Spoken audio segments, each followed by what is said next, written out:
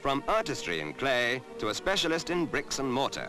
And at this charming house at Lymington, Hampshire, part of which dates back to 1660, we called in on one of the world's most distinguished bricklayers, although we should admit that these examples of his work are not what has gained him his international reputation.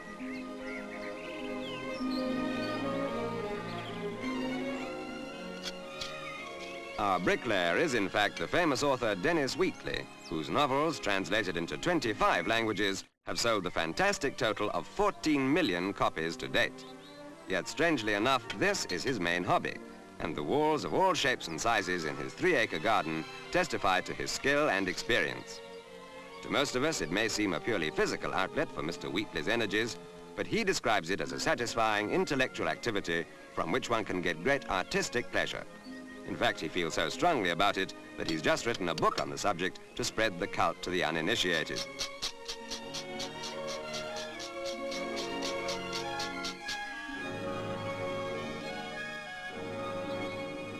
More in keeping with the public image of the successful author are the seemingly endless rows of first editions in Dennis Wheatley's extensive library where he does his writing. In fact, everything in the library is completely in character. Note, by the way, that he always writes in pencil and rubs out and corrects as he goes, working at the rate of 6 pages of foolscap in a 9-hour day.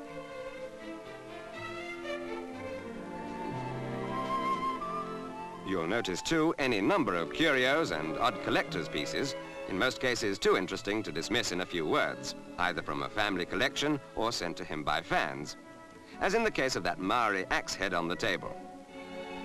This chair, by the way, part of a set of 8 worked in tapestry by Mrs. Wheatley, took 2¼ years to do and have in them over 1 million stitches.